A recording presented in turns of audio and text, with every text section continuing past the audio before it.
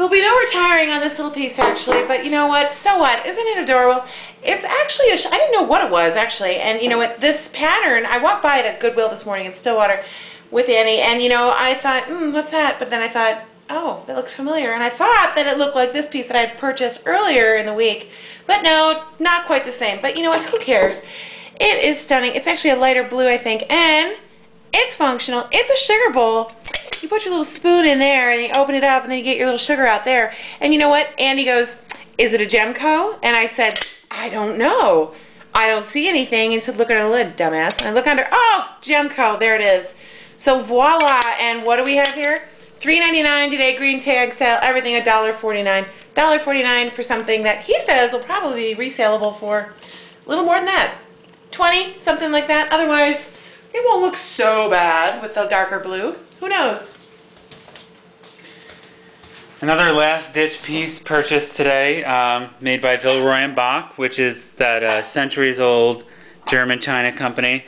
It's a nice picture. It's got a great shape to it, and arguably has an Art Nouveau feel to it with the stylized grape leaves. Right now, someone's trying to get $270 for this on eBay, which is a bit outrageous. At $18, though, I'd be happy to get $40 or $50 for it. Again, it would help pay for some of the other things I've purchased that I will be keeping. This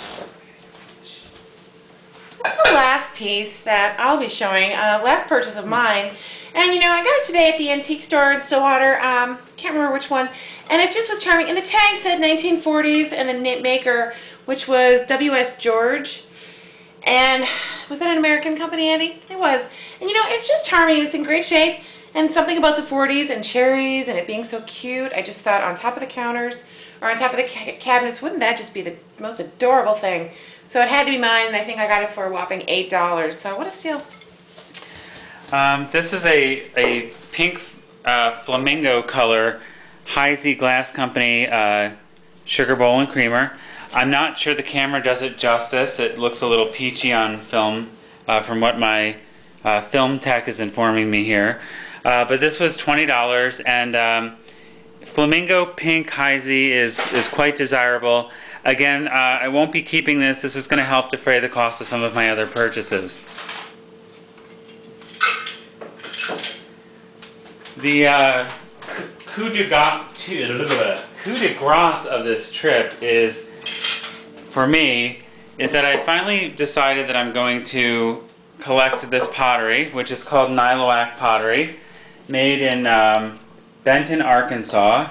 It's made from kaolin clay, and you can see it's just an amazing mixture of clays. It's unglazed, it's unfinished. Nothing about this is mass-produced. This is the clay like it comes out of the ground. It's combined. It's turned on a wheel. And it is stamped on the bottom, though it is difficult to see.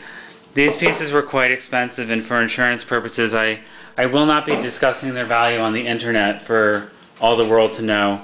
But there they are. That does bring us to the conclusion of today's haul. We do hope you enjoyed seeing what we acquired over the last week. Yeah!